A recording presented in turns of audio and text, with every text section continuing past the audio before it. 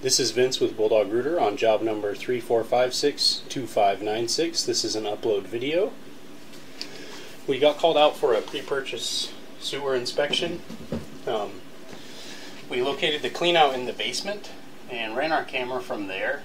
Unfortunately, due to the number of fittings in the line, I can't feed past 33.5 feet from the cleanout. There's still a lot of line left to inspect, but without a cleanout downstream, I can't get equipment past the pipe. Modern code requires a cleanout every 135 degrees worth of turn, and there's actually 135 degrees worth of turn in the first 15 feet of the pipe, and then there's 2 Ys after that. We know that this pipe exits the back of the house and then turns 180 degrees to connect to the street. It is Orangeburg from 1952, and what I can see is pretty rough. As you can see, we have the camera stopped there. I'll draw back from that point that I can't feed past.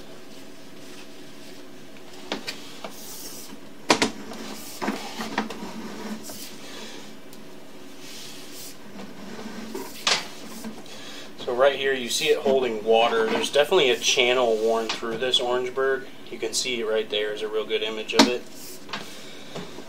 It's a fiber pipe, and after decades of water running through it, it kind of just carves out a channel at the bottom. There's a pretty bad blister right there. Right there too, you can see the channel rot is... There's basically no pipe there at the bottom. You can see the edge of where the pipe used to be. The bottom of the pipe from this perspective is the top right hand corner of the screen. So right here is cast iron pipe, and there's similar channel rot there. The iron pipe's actually gone. As you can see, it's just earth now that the waste is moving through. So there's one of those Ys. The original plumber said a cast iron Y outside for a clean out, but it's 16 inches deep below a concrete slab. So there's real bad channel rot there, as you can see. There's another change in direction. Another one there.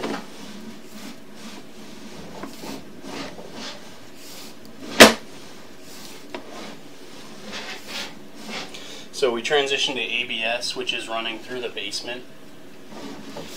The waistline in the house was repiped somewhat recently. There's a tie-in right there. This is 3-inch ABS. And you can just see the amount of fittings in this line. So that right there is the water treatment discharge hose that is stubbed into the line. There's also a condensate line. It's stubbed into a Y, and then it's siliconed around. That's how they handle the drainage for the water softener.